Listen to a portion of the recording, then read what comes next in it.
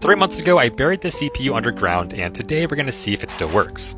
Since it's been so long, I've honestly forgot where I hid it, and so I had to enlist the help of my puppy Deuce to help with the digging. And I couldn't have picked a better partner. Look at him go!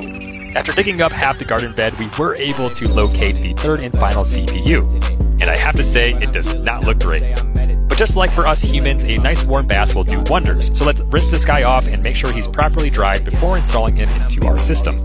With that taken care of, we can set up the rest of the computer in order to finally test the CPU. As we power on the computer, we can see that it spins to life. However, it never posts. It turns out that 3 straight months of rain, sleet, and ice was a bit too much for this guy to handle.